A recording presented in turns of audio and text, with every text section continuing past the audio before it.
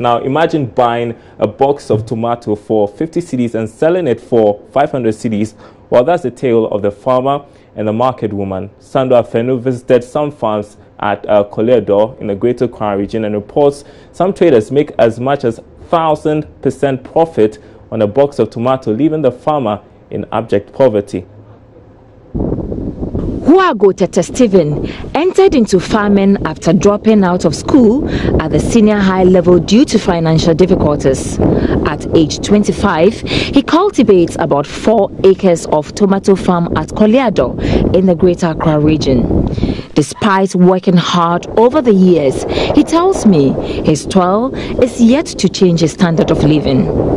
Inconsistent rain patterns has affected his crops, resulting in low yields. We are expecting like 50 boxes of tomatoes to come out of the 5 hectares of land. But as you are seeing there, it's only 2 boxes of tomatoes that we have, so it's not good at all. Another farmer, Ebenezer, described farming as waste of time. According to him, after months of sweat on the farm, the end result is heartbreaking.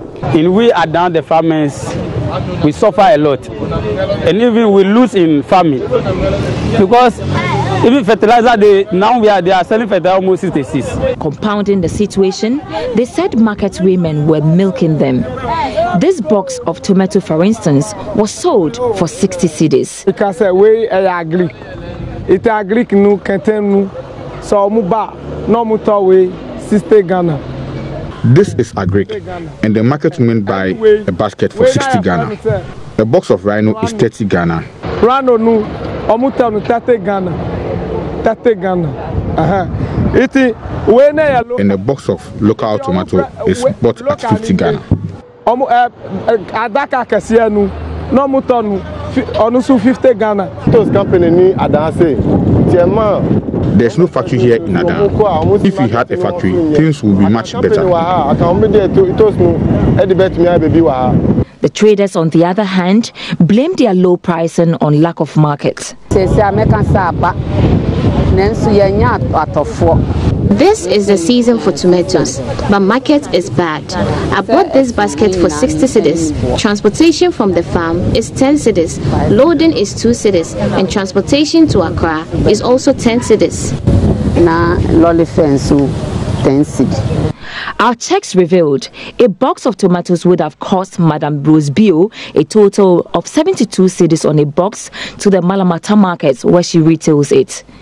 Based on this calculation, I decided to check on the price of tomato at the Malamata market. We are currently at the Malamata market to find out how these retailers are actually selling the tomato on the market, and I have with me Auntie Julie to tell me how much she's selling her tomatoes. Adakano enne yetowei 500 Ghana. I bought a box of agric tomato today for 500 cedis and the rhino for 300 cedis. So I also sell the smallest bowl of the rhino for 5 cedis and the agric for 7 cedis. The big container of rhino sells for 20 cedis while the agric is going for 25 cedis. Patronage has been good. Madame Rose's box of tomatoes, which cost her a total of 72 cedis including transport from the farm, loading and to Accra, was sold to Auntie Rose for 500 cedis, while her total cost of 62 cedis went for 300 cedis. Clearly, this is the tale of some local farmers working to the benefit of others.